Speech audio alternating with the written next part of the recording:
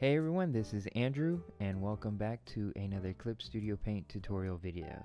So for this tutorial video, I had someone ask me in one of the comments of one of my other videos that when he imports a 3D model, he can't find a way to scale the 3D model because when you import a 3D model that's not from Clip Studio Paint, they usually are very large. So he's trying to figure out how to shrink it down to size so that everything matches or everything's to scale.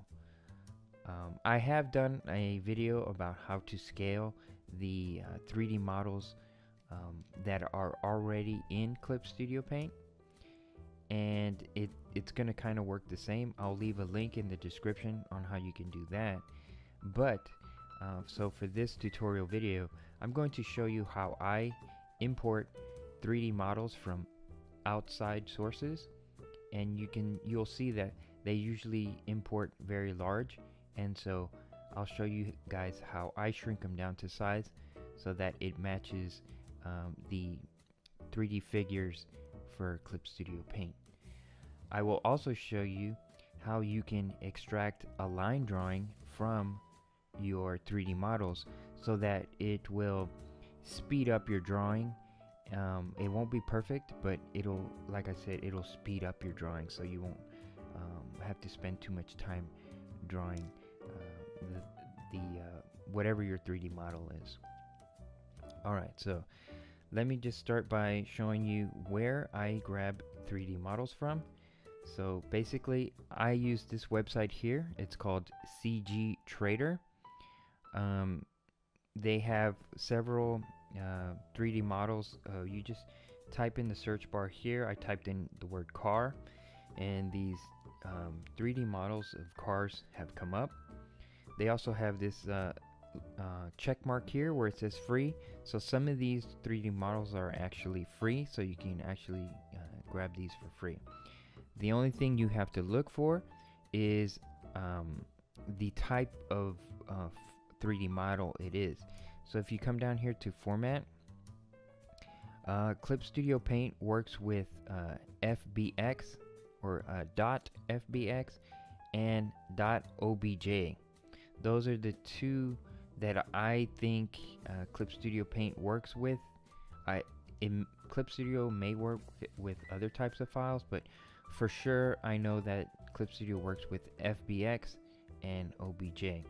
I usually download the OBJ models because I don't want to. I think with the FBX you can move them around like little pieces. Like say for this 3D car, you can move the tire independent of the car. I'm not sure, but an object is basically one solid piece, and so I'm not entirely sure, but usually, like I said, I always go with OBJ. So I'm not going to show you how to download from this website, but they're pretty much all the same. You just click this whatever 3D model you find that you want, and you click download, and it downloads to your computer.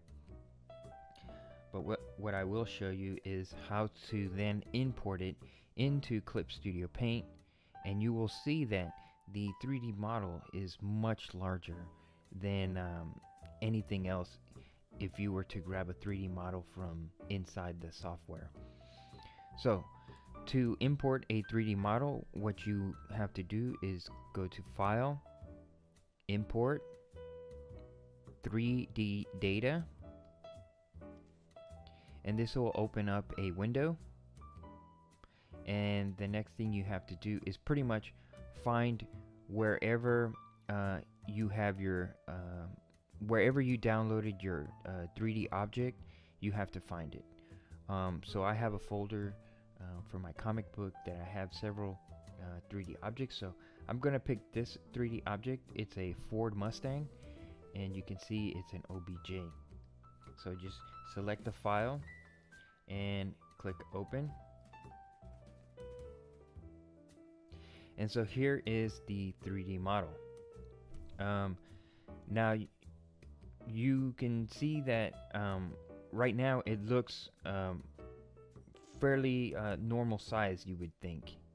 But there are a couple things that are strange about this. You can notice this black line here. That's actually the floor. So one of the first things I do with 3D models when I import them is I click this square here, and that grounds it. So now the car is on the ground, and you can see the shadow underneath it. So that's one thing that I do.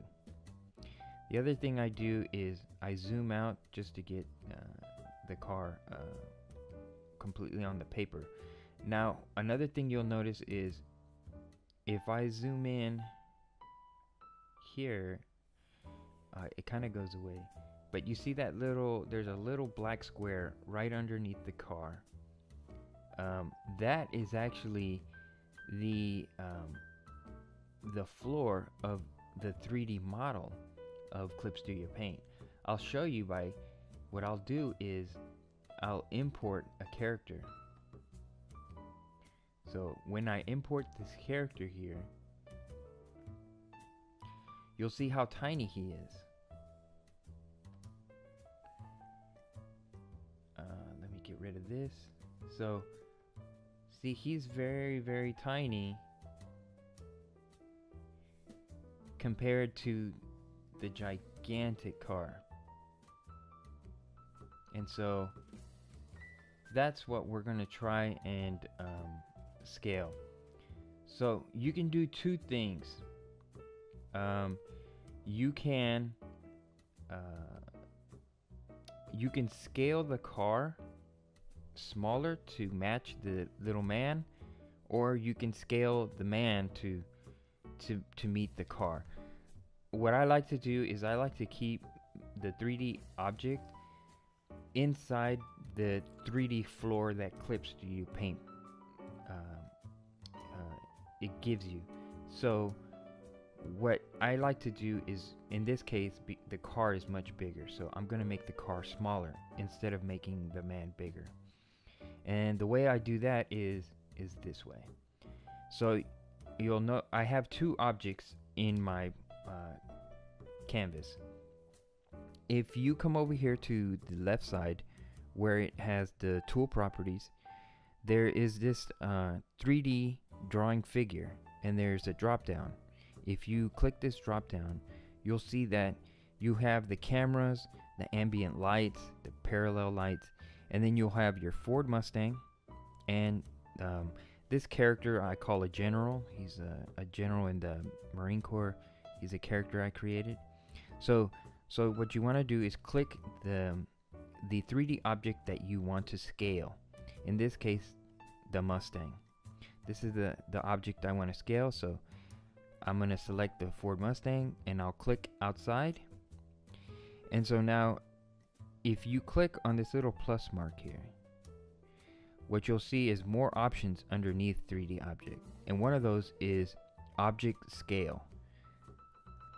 This now you will have to play around with, but I usually go halfway, so 50, and I'll see what that looks like. So now the car is a little bit smaller, but still, once I scale it, I hit the, I ground the car back down to the ground, but you can see the little man is still, the car is still bigger than the man. So I'm gonna have to go lower than 50. I'm gonna have to go, let's go to 10. So now we're getting closer. Now you can see the man is way off from where the car is. So I'm going to go back to the tool properties, 3D objects. I'm going to select my 3D character, and what I'm going to do is I'm going to move that character by using this option here. It's the 3D cube with a cross on top of it. This allows me to move the character in 3D space while still touching the ground.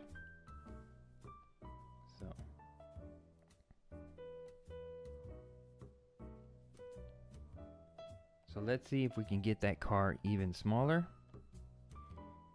So again, I'll go to the 3D object drop down, select the Ford Mustang, and then click outside, and I want to scale it. Let's go down to the lowest number. I believe 1 is the lowest scale factor you can go. And so now, again, you can ground this. And I'm going to move the camera. So now we can see, if we zoom in here, now we can see the 3D floor of Clip Studio Paint. But where is the little man?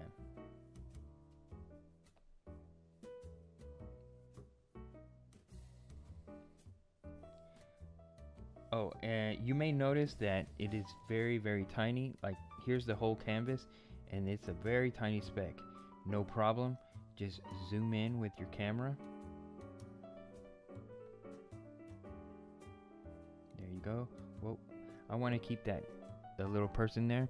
So again, I'm going to go to the tool properties, select the character, and then I'm going to move him in 3D space closer to the car. Once he is close to the car, I'm going to zoom in the camera so these objects will come closer to the canvas. I don't need to be so far away. And so now it becomes a preference thing, because if this was let's say he was a short man, somebody who was 5'5", maybe that's how tall he would be compared to the car. But if this person was 6 foot tall, you kind of know that a person, well, if you don't know, Ford Mustang sits pretty low, so he would actually be a little bit taller than this car. So I think I've already gone as low as I can for scaling the Mustang, which was a scale factor of 1. I could go lower. Yeah, you can go lower. So 0.1 is actually the smallest, but I'm going to keep the car at 1, a scale factor of 1. So in this case, if I want to make the character taller, I would just scale the man more than 100%. So you can tap these little arrows up and down, or you can type in a number.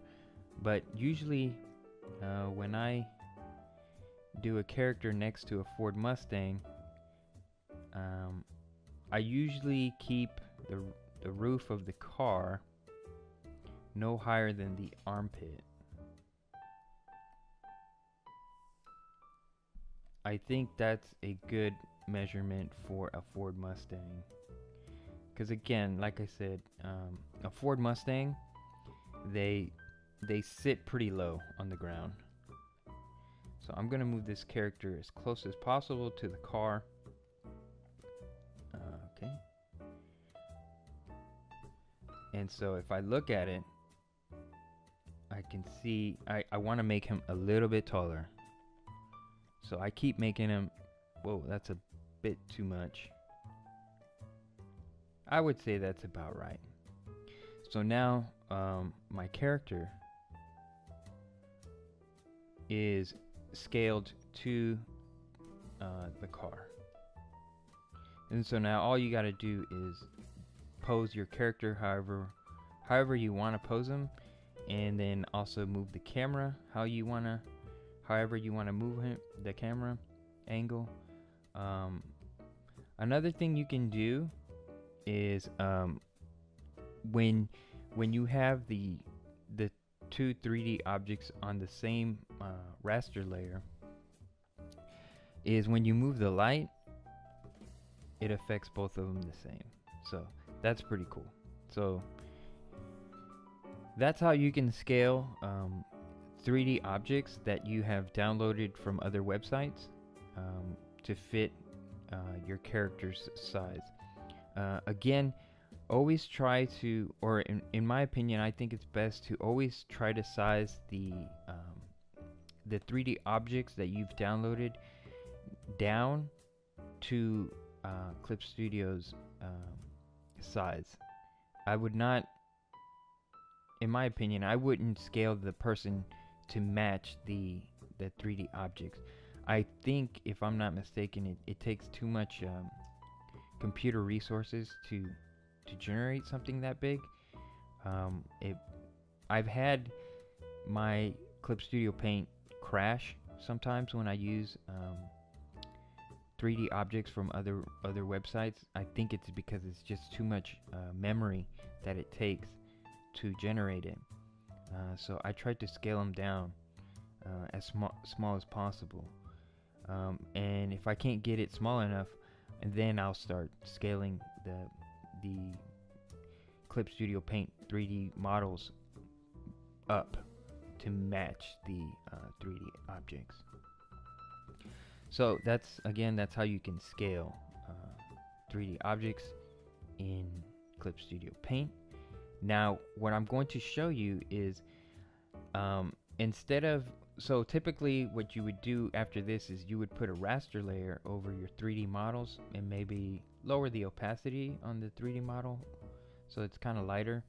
And then what you would do is, you know, you just you would draw over, you know, oh, let me grab a G pen. You would then just draw over the 3D model, right? So, and then when you make the 3D models disappear, you would have a drawing of the car. The thing is that's very time consuming, and so to save you some time, what you're gonna do, or what I'm gonna show you now, is you can actually extrapolate lines from this 3D model. And the way you do that is again, you select the 3D model layer, and what I like to do is I don't really need a line drawing of the man. I only want it of the car. So this is what you're gonna do. Again, select the 3D model layer, click this little tool navigator. It's a 3D box with an arrow on it, and this will bring up the tool properties here on the left, tool properties. And again, go to your 3D drawing figures, and what you want to do is click this little eyeball here, and that'll make the person or any other 3D object that you want invisible. So we're only going to look at the object that we want a line drawing from. So let's say that's the angle you want and everything. Don't worry about the light. We're gonna get rid of that layer, and you'll see here in a bit. So now the only thing on that 3D model layer is the car. So go up here to layer, and you'll see this selection called LT conversion of layer. You select that, and this little pop-up window comes up. There's a lot of things you can do with this. I haven't really messed with it too much. I always leave it as default. So the only thing I do after this is make sure this is selected, extract line of texture. Make sure that's selected, and then just click OK. And so now Clip Studio Paint is going to do its thing. Again, you can mess with those settings and see all kinds of different results. But for me, I just leave it as default. All I do is click OK. And then what Clip Studio Paint is doing now is that it is extracting a two-dimensional line drawing from the three-dimensional object. And so there it is. And so what Clip Studio Paint does is you still have your 3D model. In fact, here it is right here. But it'll make it invisible. And what Clip Studio Paint will do, it will create a folder, and inside this folder you'll see that there's two outline drawings and 3 tones. That's kind of creating these halftones here, the grays and dark grays. And then the very last one is called Fill 1, is pretty much white paint. That way, I mean, just in case your paper was a different color. So there's actually, the whole car is painted white.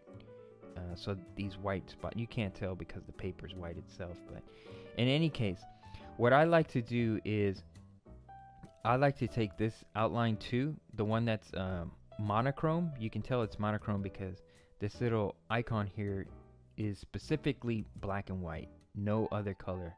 This other one called outline 1 is kind of halftone. There's some grays in there. Or it's called grayscale. I believe I grab this one. I grab outline 2 and I bring it outside the folder and make the folder invisible. And so now I have an outline drawing of the car. So I don't have to draw it. Now, the one thing I will say about this is that it looks very computer generated. So there are some lines here that you might want to erase. There are some lines maybe that you want to smooth out maybe, or make more rounded, like this would, for me, in my opinion, this is too sharp. So I would just leave it like that, and then I would add maybe some to indicate that it curves. It's not a, instead of having a straight line like this indicating a harsh turn, I would just put these little, just to make it look like it's more rounded. And again, this is monochrome, so if you zoom in here, you'll see that it's purely black and white. So these little jagged lines is not really going to work for me when I do my comic books. So here's what you want to do. What you want to do, once you finish touching up your outline drawing here, like once you finish making some lines more curved than others or adding details, what you want to do next is make a copy of this layer. So the way I make copies is just Control C, or on a Mac, Command C, and then Command V as in Victor. So now you have a copy, and then just what I do is make the original invisible. And this, I do a copy, so in case I mess up, I can always go back to the original copy and then fix what I messed up. So on the outline 2 copy, make sure that's selected. Go to filter, go to blur. Oh, there's one thing I have to do, and that is rasterize. So go to layer. It's already rasterized. Oh, I'm sorry. We have to change the layer property because right now the property is, if you see, look right here on the right hand side, you'll see layer property. It's monochrome. Monochrome, there's only black and white. No gray exists. So what you want to do is change the property of the layer to grayscale. Now the layer can accept colors, gray colors. So anything between black and white, it can accept. But if you zoom in, you'll still see that it's still black and white, because that's originally how it was. So what we're going to do is, if you go, now that the layer property is grayscale, if you go to filter, blur, and go to Gaussian blur. Now here you can, I'm going to zoom in a little bit. You can see it kind of blurs the line, but what it does is it kind of fools the eye to make these lines a little bit smoother. This is the same property that anti-aliasing when you draw your lines. Usually, I mean, you can leave it however you want, or you can even go lower. If it's too blurry for you, you can go lower. So the closer you get to 1, the less blur it'll have. You can see 2 is not enough, maybe 3. So you want it to be blurry enough to make the lines look smooth, but not so blurry that you lose too much detail. So I think 5 looks good. So I'm gonna hit OK. And this all depends on your drawing. So maybe it doesn't look like too much of a difference, but for me it does. Make a difference to me. Again, so I can see here that, see these lines here, they're just too sharp. This little corner here, that's too sharp. I should have rounded it off before I did all this. But again, I can always delete this, go back to my original, because I have my original saved, make my corrections in the original, and then do the process over again. Blur it, and it'll look fine. And so that's one really quick way that you can extrapolate a line drawing from a 3D model. So kind of a long video, but I hope you guys learned something. If you liked the video, make sure to give it a thumbs up. If you haven't subscribed to the channel, please consider subscribing. I make Clip Studio Paint tutorial videos. I don't have a schedule really. It's just I make them when I get an idea or when I discover something new. If you have any questions about anything you want to try and do in Clip Studio, but you can't figure out how to do it, leave me a message, a comment in any of my videos, and I'll see it. And if I can't answer it in a comment, I'll make a video of it, and that way everybody can learn how to do it. So again, thank you for watching, and I will see you guys in the next one.